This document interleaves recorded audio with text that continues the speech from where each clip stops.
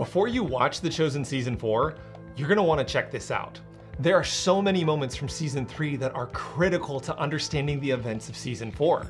But even more important than that, there are deeper meanings hidden within the episodes of Season 3 that most people don't even notice. Like the real reason the people of Nazareth want to throw Jesus off a cliff, or the deeper meaning that is behind the cistern that Simon and Gaius are working on, or how a female shepherd is the key to understanding Eden and Simon's experiences in the water at the end of episode 8.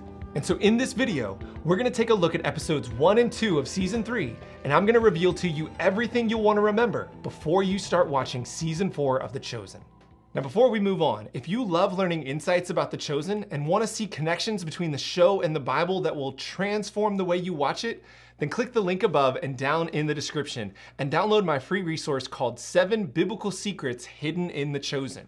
This will show you connections to scripture and the first century world of Jesus that are present in the show, but most people don't notice. It's pretty powerful. We've packed a whole lot of information into a really small package, just like in this video. Speaking of, let's dive in. As episode 1 begins, we find Matthew standing outside of the home of his parents, arguing with them about why he's chosen the life of a tax collector. But as Matthew and his parents are arguing, his mother tells him that instead of collecting taxes for a living, he needs to trust in the Lord. And Matthew's response is really interesting. He says, "Can you name one thing Adonai has done for our people in 100 years? 500. This one line says a lot, because it explains to us why Jesus formed such a large following so quickly. You see, when Matthew says 500 years, he's referring to the moment that the Jewish people were sent into exile in Babylon. For 2 generations, the people were removed from their land, their temple, stripped of their freedom, and forced to live among the Babylonians. It was one of the most tragic moments in the history of the Israelite people. And it was during this exile that many of the prophecies about the Messiah began to form. There was a longing within the Israelite people for God to save them. And even after the people were set free from exile, this longing continued. Because from that point on, things were never the same. For the next several hundred years, the Israelite people were ruled by one empire after another after another. The Persians, the Greeks, the Ptolemies, the Seleucids, the oppression continued. Now, there was one moment of relief about 150 years before Jesus.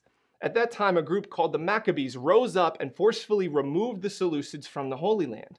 And for several generations, the Maccabees ruled the area and governed Israel. People thought that this might be the future of Israel, that God had finally given them their land back. But then the Romans came in, and everything they thought they'd gained was gone. The Jewish people were frustrated, they were devastated, they were confused. And once again, they were praying for a Messiah to come and to save them. Now, of course, not everyone agreed on what the Messiah would look like, right? Some, like the Zealots, sought to take matters into their own hands, to throw off the Romans as the Maccabees threw off the Seleucids. They were longing for a Messiah who would join them in battle.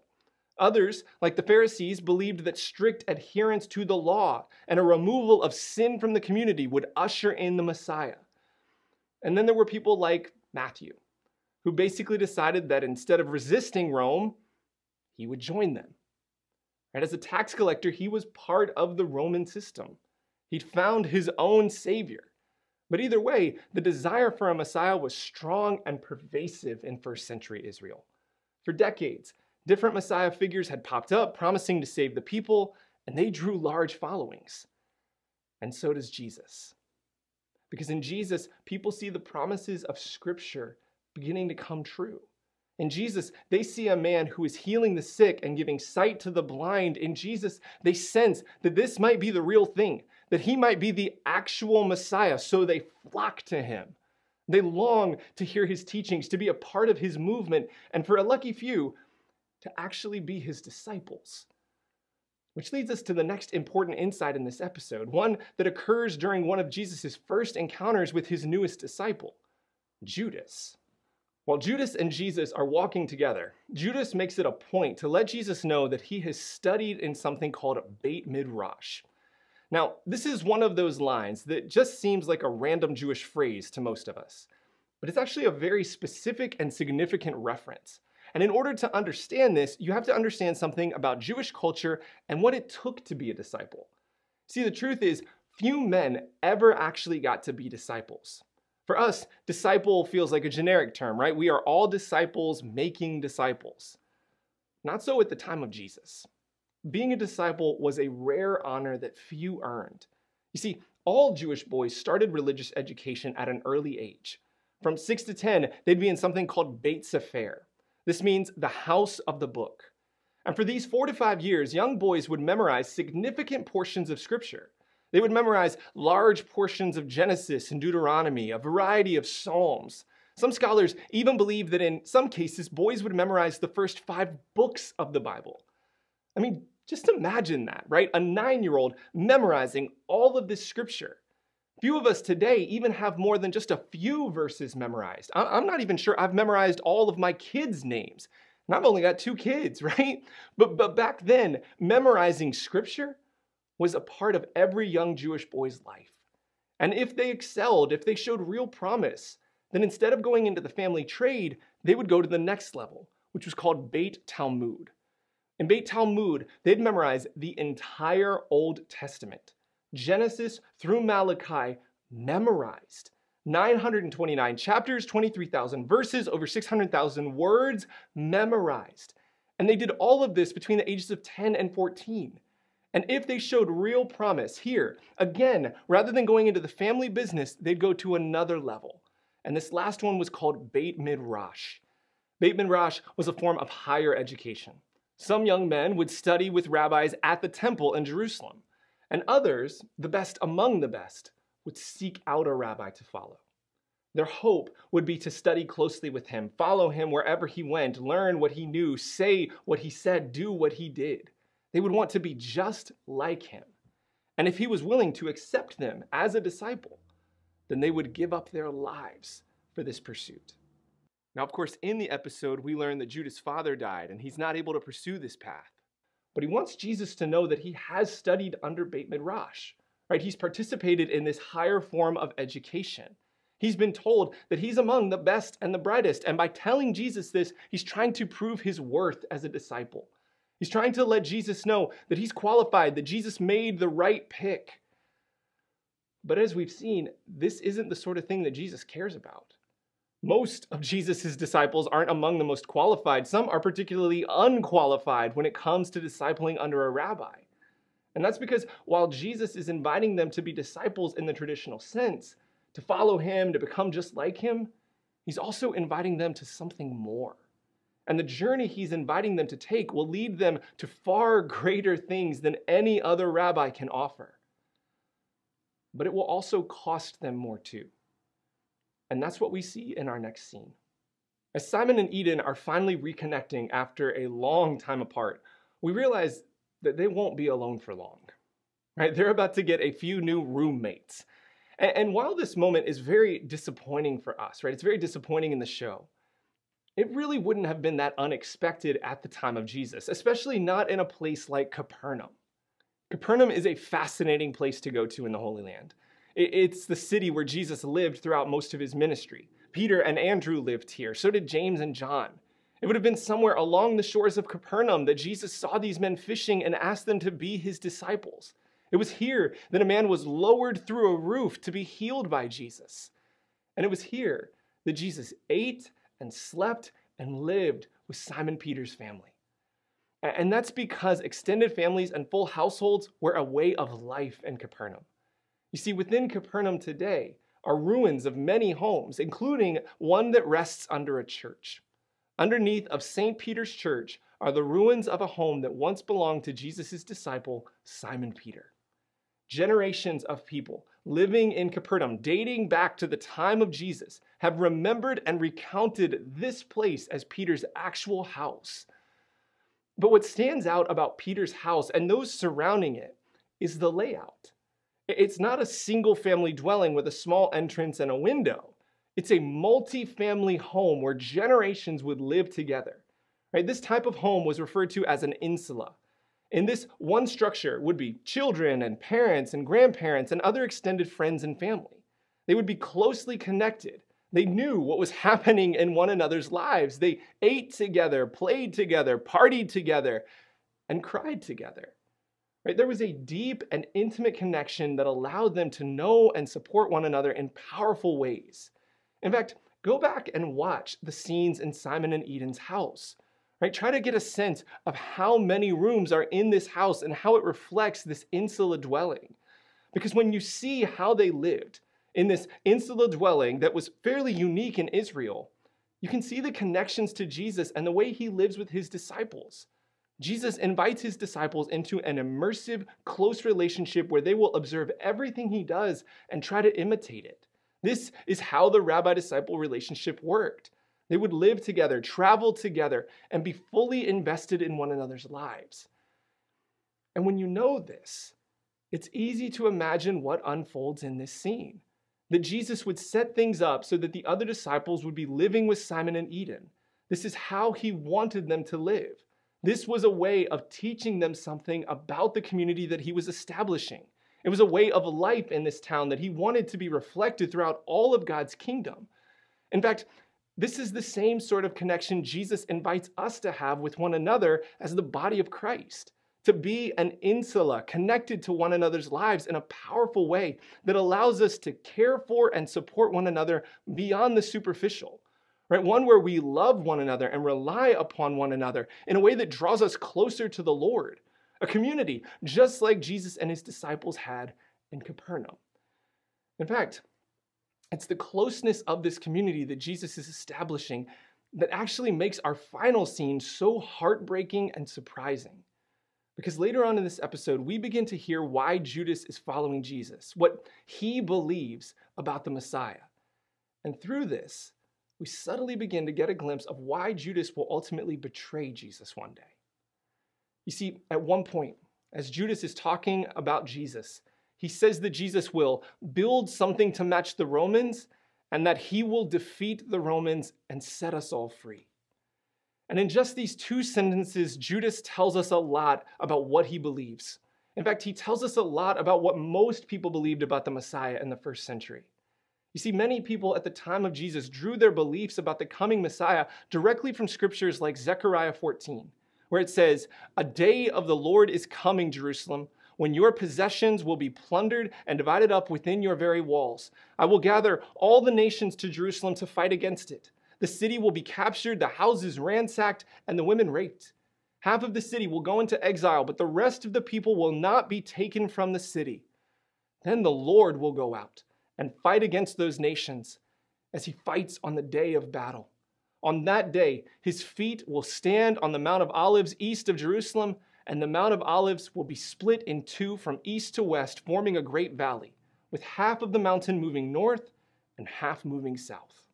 Passages like this led many to believe that the Messiah would be a warrior, that he would come and throw out the oppressing nations like the Romans. Essenes believed this, Zealots believed this, even many of the Pharisees believed this. The Messiah would be the son of David, and like David, he would be a warrior. His purpose was to restore God's land to God's people, to kick out foreign oppressors, and to lead people to be obedient to the law. In the centuries prior, the influence of Greek culture, also called Hellenism, had corrupted the people and caused them in many different ways to stop being faithful to God's law. But in Judaism, the law was a gift. It was what defined them as a people. It was a gift that God had given them that helped them to be free. And they wanted nothing more than to be free again. And so they believed that the Messiah would be a military king who would help them to do that, who would help them to return to the glory days of old. From birth, this is what men like Judas had been told about and dreamed of. In fact, I want you to go back and just listen to the things that Judas and the other disciples say throughout this episode. The picture in their minds is clear. The problem, though, is that as we know, this isn't the kind of Messiah that Jesus will be. Jesus isn't coming to wage a war on Rome. He's coming to wage a war on sin. He isn't coming just to restore people's lands. He's coming to restore their hearts. And he isn't a savior who's coming to take lives. He's a savior who will come to give his life. This is who Jesus is. And over time, most of the disciples will come to realize and embrace this different picture of the Messiah and salvation. But here, we see seeds of Judas's demise. We get a hint that this may be the reason that he ultimately betrays Jesus. He has a picture in his mind of who Jesus will be, who he's giving his life to follow. But when that's not who Jesus proves to be, well, we'll just have to see how it all plays out. One of the most touching scenes of this episode comes at the very beginning, when Matthew sits down with his parents. Having just heard Jesus' Sermon on the Mount, Matthew is immediately trying to put into practice the teachings that struck his heart. And one thing that Matthew knows he needs to do is seek forgiveness from his family. You see, Matthew has been disowned by his family because of the line of work that he chose to go into, tax collection. But this rift isn't merely because Matthew joined some first century version of the IRS. It runs deeper than that. You see, tax collectors were despised at the time of Jesus. And it wasn't just because they were collecting taxes, it was why and how they collected them. You see, at the time of Jesus, there were two different types of tax collectors, mokes and gebai. Now, gebai collected taxes on property, income, and poll taxes. These were generally set taxes and they couldn't really cheat people very greatly. But mokes were tax collectors of imports, exports, trade goods, and anything that moved by road. They had great discretion and could easily cheat people. Because you see, mokes would pay Rome in advance what was owed by the people, and then they would collect from the people whatever they wanted. And these funds that they collected above what they owed Rome, well, they could keep them for themselves. They were getting rich on the backs of their own people. The people were already poor, right? They were already poor to begin with. They were already oppressed by Roman taxes. They weren't even Roman citizens, which meant that they were paying for benefits they didn't even receive. And yet here the mokes were, making them pay more on top of that. But for someone like Matthew, it was even worse. Because within mokes, there were actually two types of mokes, great mokes and little mokes. Zacchaeus would have been a great mokes. He worked behind the scenes and hired others to collect taxes for him. But Matthew was a little mokes. He saw people face to face. By being a mokes, Matthew was seen as the worst type of tax collector. And this didn't just bring shame to him, it brought shame to his entire family. In Hebrew culture, the connection within a family was so close that the reputation of the people within your family could become the reputation of your entire family. And this just didn't apply to nuclear families of parents and kids. This could also apply to generations. The sins of one of your ancestors could shame your entire family for generations to come. This explains why Matthew's family would have severed ties with him and why the community shunned them. It also shows us why reconciliation is so amazing. Matthew has gone from oppressing his people to following the one who will save them. He's become a new man, one who will make his family proud, one who, in their eyes, is once again deserving of the title of son. But Matthew's relationship with his parents isn't the only one that stands out in this episode.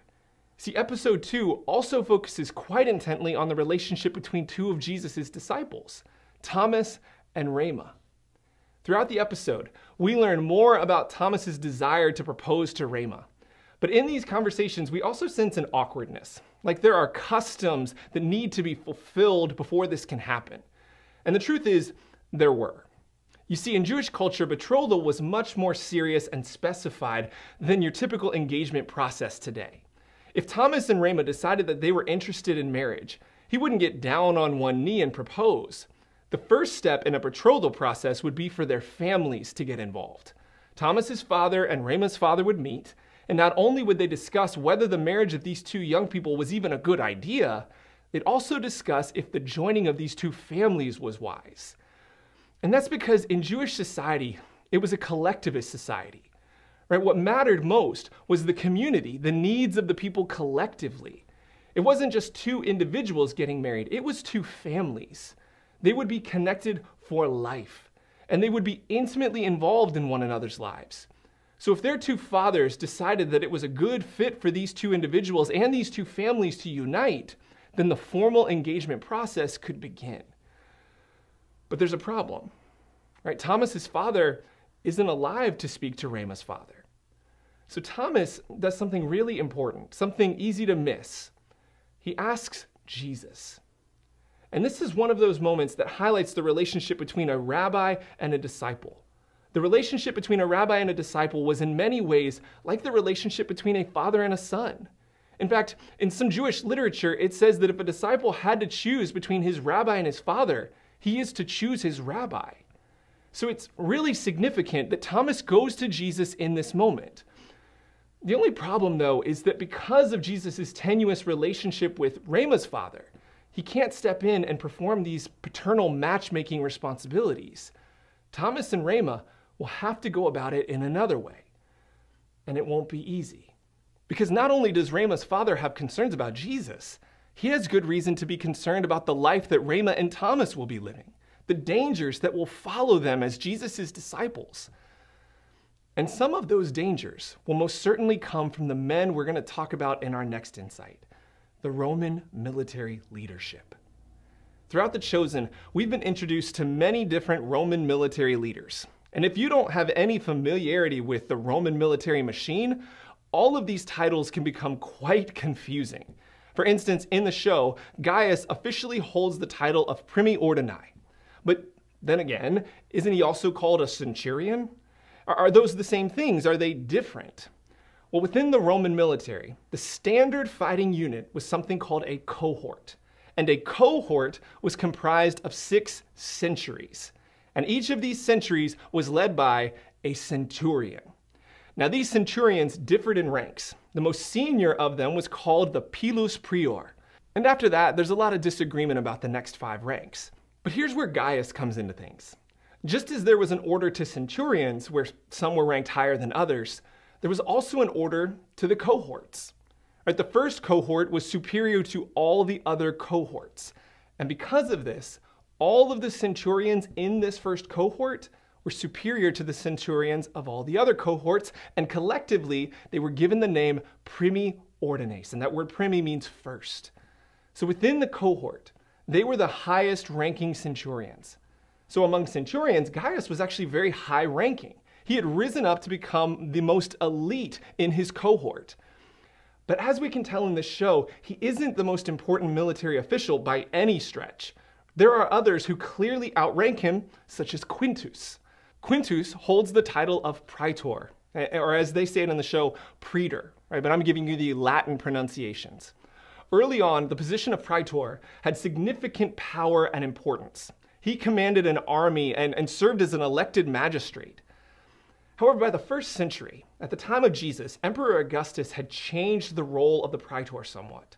Instead of having magisterial responsibilities, the emperor reduced him to simply being an administrator. I mean, you can almost sense this in the show. While Quintus does command an army, and while he does seem to wield some power, he also seems strapped at moments, stuck in a position that has power, but not real power. He's stuck in the Roman bureaucracy. One man who seems to be free of this, though, is Atticus. Atticus's official title is cohortes urbanae. Now, cohortes urbanae is actually a more general term referring to troops who were almost exclusively stationed in Rome. They maintained a military presence in Rome even when other soldiers were stationed throughout the empire. They were recruited from within Italy. Outsiders really weren't allowed to be part of this group. And their role was that of maintaining public order. They controlled riots and counteracted mobs and gangs. So when we look at Atticus, we can see that he's really out of place, right? He's not in Rome. And yet at the same time, he seems to be exactly where the Romans would want him to be, controlling mobs and riots that are forming in Israel, keeping the peace in ways that he can't trust the typical Roman soldiers to do. Now here's why this is important. Here's why you need to know this information. The Roman Empire was a vast and complex empire. And in order to manage this, power had to be divided and distributed. But in the midst of this, there was also a very intricate class system, and everyone was vying to rise up through that system. There was constant and cutthroat competition because the people around you, whether they were your superiors, your equals, or the people who served under you, All of them had the ability to thwart your rise to the top, either through their conniving or their incompetence. And one thing could ruin your future prospects. All it took was one mistake, one problem on your watch, and you were done. This is why Quintus is so moody. He's not just a soldier like Gaius and Atticus, he's a politician. He's constantly being judged, and what happens in Capernaum reflects on him. If he can maintain order, then his prospects are good. But if the zealots or these Jesus followers or anyone else proves to be a problem, disrupts the social order, that's on him. He doesn't care about these people. He doesn't care about their well-being. He cares about his future. And what he's trying to figure out right now is Jesus a threat to that? Now, Atticus, on the other hand, is more concerned about a different group, a quieter group, a group called the Zealots. In season 2, we were introduced to a new disciple named Simon, whom Jesus and the others call Z. But the reason that Simon is called Z is because when we meet him, he's part of a group called the Zealots. But what exactly does that word zealot mean? And why is this the word that Scripture attaches to his name whenever it lists him among Jesus' disciples? Well, for starters, zealots were a religious and political movement that began around 6 AD with a man named Judas of Galilee. They were known for violence. Like many, they believed that the Messiah would be a military leader who would come to overthrow Rome. You may often hear zealots referred to as the fourth philosophy. This is a term that comes from the first century historian Josephus. As Josephus is describing the primary groups of his time period in Israel, he mentions Pharisees, Sadducees, Essenes, and Zealots. Each had a different philosophy concerning who the Messiah should be, how he would come, and how they should live in preparation for this. Zealots trace their name from the Hebrew word kinah, which means zeal and jealousy. We see it in verses like Exodus 25, where God says, "You shall not bow down to other gods or worship them, for I, the Lord your God, am a jealous God." And in Numbers 25, where Phinehas slew an Israelite man who brought a Midianite woman into the congregation of Yah because he was as zealous among them as God was. And it's the second verse that really gives us a sense of the zealot movement and their approach. They wanted to purify Israel by removing everyone and everything, sometimes including their fellow Israelites, that they believed was causing the people to turn away from God. Because of this, there were actually mixed feelings about zealots. Some saw them as freedom fighters, others saw them as violent murderers. And Atticus sees them as a problem. But one thing that we don't see in The Chosen is how established this group really was. Zealots weren't just an underground movement of assassins. Zealots formed entire communities. They included women and children, families. Gamla, for instance, was a zealot community not far from Capernaum, up in the Golan Heights. Entire families lived in homes stacked upon one another on the side of a mountain. There was even a synagogue up there that Jesus very likely visited, until one day, Rome came in and destroyed the entire community. They heard about the zealot uprising, and so they came in, and men, women, and children, all of them, were slaughtered. The same thing happened on Masada. This was a former palace of Herod the Great that was turned into a zealot stronghold, until Rome came. And the zealots shored up their defenses until the night before Rome was about to breach their walls, when almost 1,000 zealots inside Masada committed suicide. You see, this is the kind of threat that zealots were to Rome. This is how dangerous they were considered to be. And this is their demise. Right? They chose to free Israel through violence, and it led to nothing but violence and pain and death. But Jesus preaches a different message. He promises people a different path to freedom. He puts them on a different mission. And that's what we see in our final insight. Because you see, one of my favorite scenes in episode 2 of season 3 is the moment when Jesus tells the 12 disciples that he's going to send them out to heal and to preach the kingdom. In Mark's gospel, it says, "And Jesus called the 12 and began to send them out 2 by 2 and gave them authority over the unclean spirits. He charged them to take nothing for their journey except a staff, no bread, no bag, no money in their belts, but to wear sandals and not put on 2 tunics. And he said to them, "Whenever you enter a house, stay there until you depart from there. And if any place will not receive you, and they will not listen to you, then when you leave, shake off the dust that is on your feet as a testimony against them." Now, the Chosen gives significant attention to these instructions by Jesus. And they also highlight another point. Jesus states that these instructions are intended to contrast the practices of another popular group at that time, the Cynics. Cynicism was a philosophy that arose in ancient Greece and focused on living a life of virtue that rejected conventional pursuits like wealth and fame and power. As a result, Cynic philosophers would travel around with beggars' bags. There are some accounts of how they carried an extra tunic both as a change of clothes and as a pillow for where they slept. Now, at the time of Jesus, Cynic philosophy was experiencing a resurgence. And Jesus' disciples are about to go out and do something that looks very similar to these philosophers. But in these instructions, Jesus is making sure that there is no confusion about who his disciples are or why they're traveling as they do. He's sending them out with his authority to heal in his name, to build his kingdom. There is to be no mistake about this. They aren't out for profit, and they aren't taking precautions.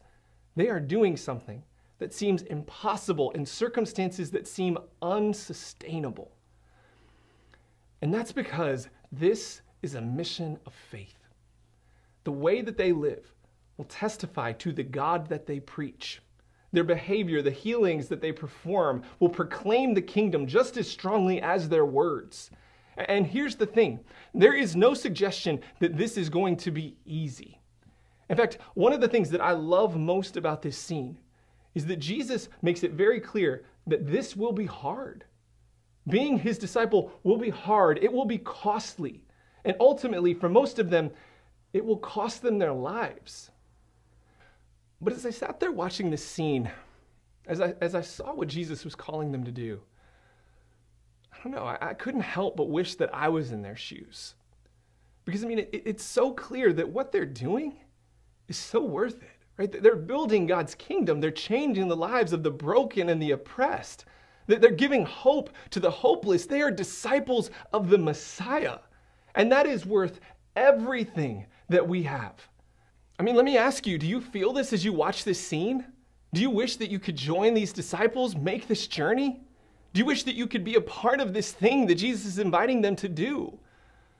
Because here's the crazy thing. You can.